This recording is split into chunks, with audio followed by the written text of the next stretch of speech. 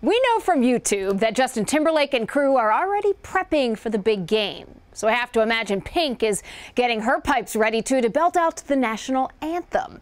So that has Orland from Plymouth wanting to know, how much are those two getting paid? The short answer on this one, zero. Zip. Nothing. We could arrange some beats where it's like bow, bow, bow. But I'm guessing you want the longer answer. The NFL doesn't pay the artists to appear at the Super Bowl, but it does cover the cost of the performance. So it makes sure that the sound technicians and choreographers and stage crew and truck drivers are all paid at union scale. The NFL told me the Super Bowl provides an unparalleled stage to reach millions of people around the world. They're right.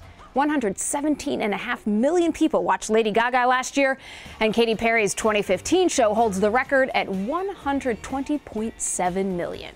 It's good to know that Left Shark did get paid for that performance. Make some noise, Super Bowl! Now, whether or not a Super Bowl performance boosts the sales of the artist, that depends. Billboard looked at this, and they found the Super Bowl was huge for Bruno Mars' music sales in 2014. But minimal for Beyonce in 2013. Maybe that's because everyone already has her music. So there's a very good bet Justin Timberlake's crew is well aware of that. His new album is scheduled to be released 2 days before the big game.